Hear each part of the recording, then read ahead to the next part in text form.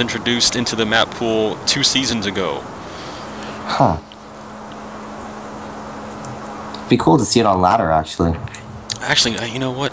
Whirlwind might have been in there a couple of seasons ago. Then came Abyssal City was last season, I believe, and now this season GSL Belshire Vestige. Seems like awwDavis. Alright, awwDavis and is red Protoss in our top left-hand corner of GSL Whirlwind. That's right. In the lower right, we have our hero Terran rSiko, who won the last match. So we are now in the round of 16. So here we go, guys. We'll see what kind of strategies these two players have. I don't expect anything different from rSiko. This is a large map. You can expand probably without too much, harassment from anything from where he is on the map. Especially in these cross positions, the distance is just incredibly long between these two players' bases. I'm expecting a 1rex Expo or a CC first from rSiko. Look at that, he made a little heart with his SCV. That's funny. What I like to do is look at their APMs. Oh, okay, I see why awwDavis did not want us to look. He wasn't bronze, but he did win the last game, so you never know. Yeah, okay, so the Terran is doing a 181, or about a 180 on the APM. He's just messing up his keyboard, something terrible. Whereas the Protoss is doing an all of 19 APM. Well, to be fair, there's not much to do at this stage of the game, but let's hope that, gets a little bit higher when the engagement starts.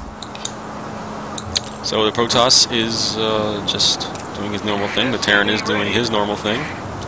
It seems rSiko doesn't know that it's cross positions only, I think. Oh, well, I don't think it is cross positions only on this map. Oh, it isn't? No, this map is large enough where I don't think it matters if you're cross positions or not. So, well, anyways, the probe does come down to the right base. He did scout cross positions. He just got pretty lucky there. He did.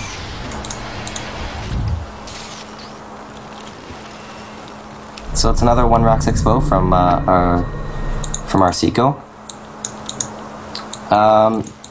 Seems pretty standard from red, except that he hasn't actually put people in gas yet, and there he goes. And there goes the cybernetics score. Commencer is about to get thrown down from rSiko, and we'll see if he does the same build or it differs from the build he did last game. Well, it seems like the Marine just forgot about this probe. Meant to kill it, but then just ran past it. It's going to get out of the base too, and the Marine's not going to catch. Oh no! It turns around. No, no, don't turn around. No, why? Well, at least Red awwDavis saw that there was no gas taken following those 2 racks, but definitely should have gone out of there as soon as possible. Did you take part in the deals that Blizzard has? Did you get? You said you already played Diablo, so you already had it. But how about the $20 for Wings of Liberty? That's another account for $20. Yeah, I mean, I thought about it, but it wouldn't actually be for me. It'd be for someone else. But true. I don't know. I already have my brother's account as well, so if I really want to, smurf or something like that, I can just hop in his account real quick and just fool around. There you go. All right, so it seems like awwDavis is supply blocked. And he's throwing down a forge. Wow. Pretty interesting build, I suppose. Meanwhile, our green Terran is throwing down 1 gas. It seems like he's not changing anything from the last build since even last game when he got his gas taken away from him from the Protoss. He threw down 1 gas, and here he's doing the same thing. Tech Lab is going down from our green Terran as well, so should be expecting a stim or combat shield upgrade soon after. Our Nexus is coming down from our red Protoss, so... Excellent job there, Protoss. Excellent job. You got 2 gates up, you have your forge, you get your Nexus down. Good job, good job. Exactly. You have 4 Zealots at the top of the ramp. Ooh, a scan. He's going to see just about everything here with this scan. He's not going to see the expansion, but he will see all of the 2 gates of Cybernetics Core Did you see the forge with that scan? Yeah, I believe so. He did. Yes, he did. Third gate going down, and another pylon. Good job. What I see a lot of Terran players do, actually, they scan like on the ramp, kind of, to see if there's an expansion, and see most of the production facilities from the Protoss. So it was a good scan, but definitely interesting placement of the scan, right? Yeah, definitely. That's like one of those ladder scans, you know, just scan just because you're in the ladder and you don't know, like, exactly what the person's what's going on over there. Yeah. Seems like our green Terran is supply block for a bit, but he's throwing down his third gas.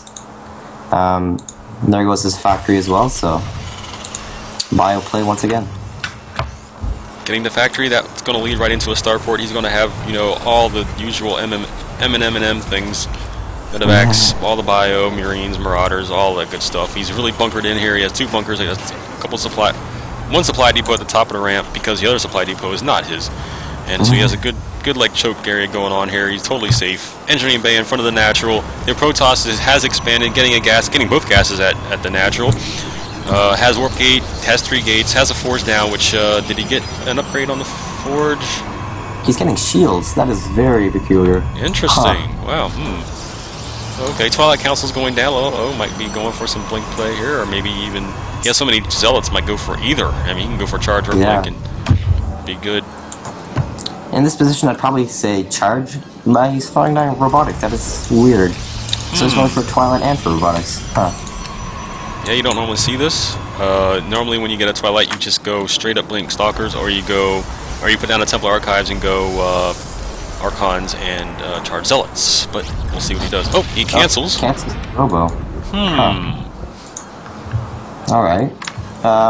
So he could throw down a High Templar, like, shrine. I don't even know what it's called. Templar Archive. Templar Archive.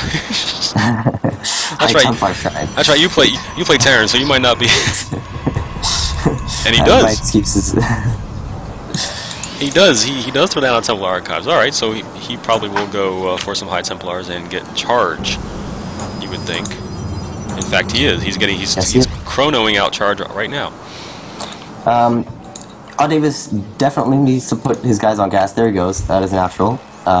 Since he's going for that Templar Archives, he needs all the gas he can get. That's right. So Medevacs are about to pop out for a Green Terran, and Combat Shields is about 1/4 of the way done. So push is definitely on its way. That's right. He has 5 barracks now with that troll factory that he made. It's floating across the map. And here we go, the push from the bio is out in the middle of the map, taking the Zolnaga Tower. So he has all the vision in the middle, which is not very much on this map. I mean, having the vision in the middle would be... So, here we go. So now that Protoss is positioning himself at the top of the ramp, we're going to have a little bit of a battle or engagement here, it looks like. Seems like awwDavis was a bit scary, throwing out some cannons at his base. Oh, yeah. You know, I mean... Okay, here we go. The Terran is here. He's going to march right on the ramp. Oh, he's not using his alarmy, Protoss. He needs to use his alarmy. Like, half his army was divided. Yeah. No. Yep, no force fields. No force fields. Nothing here to stop this Terran. He's going to lose everything in here. He's going to lose the whole natural. There's nothing here to stop the Terran whatsoever. The Protoss just didn't have enough. And, yeah. GG from awwDavis. GG. And rSiko is in the round of 8.